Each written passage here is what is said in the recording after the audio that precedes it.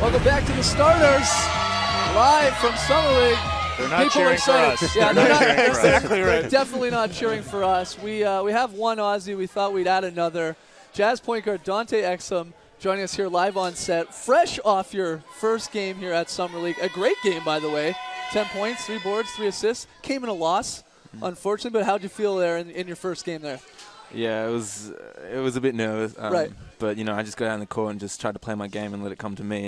And, yeah, so just it got to the fourth quarter and, you know, we went down. So I was hoping that we could get the win, but we didn't. So your first basket, Dante, was an alley-oop from Trey.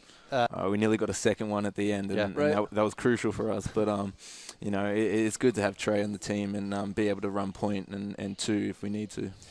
You were dubbed the international man of mystery because a lot of guys don't know about you coming into this draft, but not many guys who come from overseas have a father who actually played in the NBA.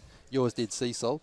He actually played with Michael Jordan too in college. What did he tell you about coming into the NBA and just the process about being drafted and now what you're going to be facing? Yeah, the main thing about it was just to kind of live in the moment. He says that it's going to pass you by real fast, and when I look up, I'm going to be 30 years old and think about what happened. So he's just about just enjoy the moment, play for every game, and that's what I'm trying to do. Are you enjoying this moment right now?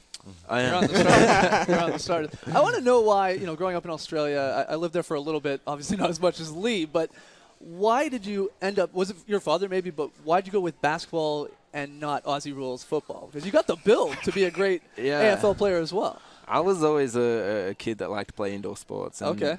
During the winter, it gets cold, and I don't like to be in that mud. So you know you're going to Utah. It's gonna make Melbourne feel like it's summer and winter. You know. Yeah. So, but I've never been in the snow, so I'm looking forward to that. So it helped just playing indoors. You just liked being inside. I like being inside. Fair enough.